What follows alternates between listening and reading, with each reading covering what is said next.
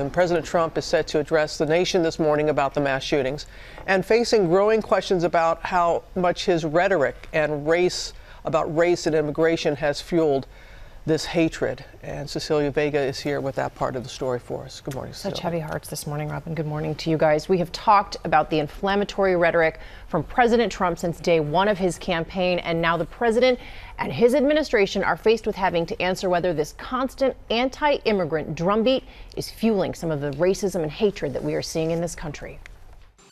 This morning from President Trump, condemnation and few specifics. Hate has no place in our country, and we're going to take care of it. And now his 2020 Democratic rivals are laying the blame directly at his feet. There's no question that white nationalism is condoned at the highest levels of our government. Former Congressman Beto O'Rourke, who calls El Paso home, said the president's words fuel hatred. He doesn't just tolerate it, he encourages it. He is saying that some people are inherently defective or dangerous, reminiscent of something that you might hear in the Third Reich, not something that you expect in the United States of America. The president has made vilifying immigrants a centerpiece of his administration. From the day he launched his campaign, They're bringing drugs, they're bringing crime, they're rapists, and some, I assume, are good people. to this Florida rally in May. President Trump at first laughing when a supporter suggested shooting migrants. But how do you stop these people? You can't. There's no... That's only in the panhandle you can get away with that statement.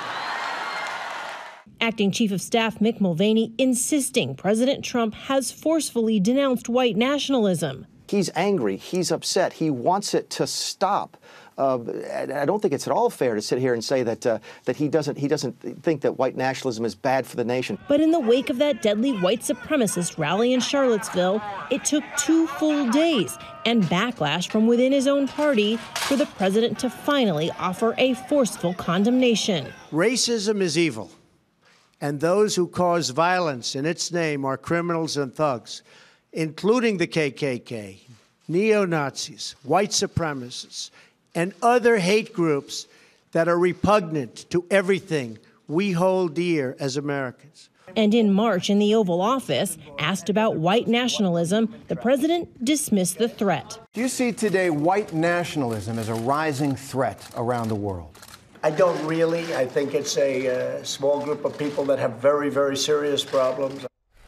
Well, it's not just Democrats this morning who are blaming the president. A number of experts who study hate groups and hate speech say, yes, these hate groups have always existed in our society, but a president, the leader of the country, echoing their talking points, that has emboldened them to act, giving them a sense of impunity. And guys, the FBI director testified that domestic terrorism cases are on the rise, most of them involving white supremacy.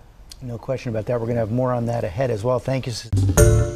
Hi, everyone. George Stephanopoulos here. Thanks for checking out the ABC News YouTube channel. If you'd like to get more videos, show highlights, and watch live event coverage, click on the right over here to subscribe to our channel. And don't forget to download the ABC News app for breaking news alerts. Thanks for watching.